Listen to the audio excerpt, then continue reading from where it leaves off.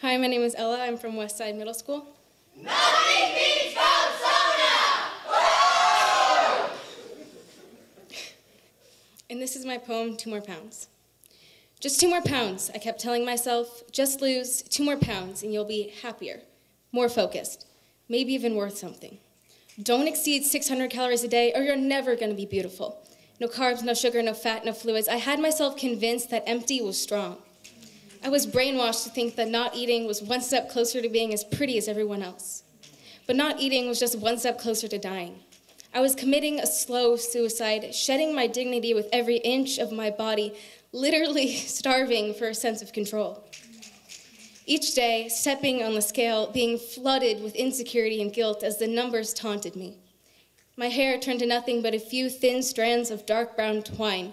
Tears drenched my colorless, sunken-in face as I grabbed each roll of fat that seemed to be plastered onto me.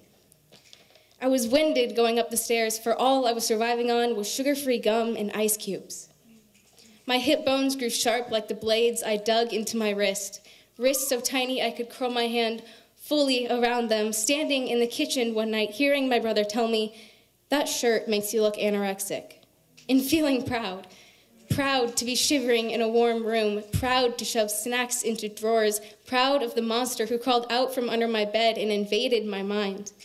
I wanted to show off my illness like a gold medal, because for once in my life, I was finally the thin one.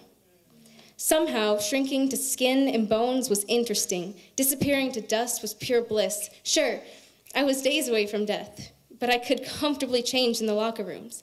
I could finally swim in a 2-piece, not a t-shirt. I would spend countless hours analyzing each valley in between my ribs, never deep enough.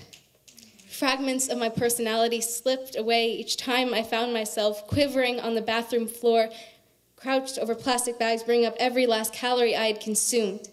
My jawline cut so precise it was dangerous. I could sense a half-hour workout within the grease of a bratwurst. The chorus of voices ate at me until I couldn't eat. They wrung out drops of my identity as I soaked in their lies. I became nothing but the aftermath of a mental illness. Yet I loved it. Anorexia became my drug.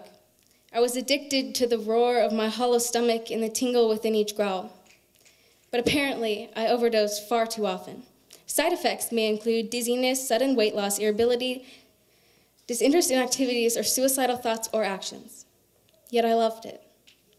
I mean, how could I not when my disease was the only thing that felt right in my life? It deemed me extraordinary, attractive, perfect. On my first day in the recovery program, I stopped my mom at the 200-pound doors and told her, "Don't take this away from me. This is the one thing I have control over."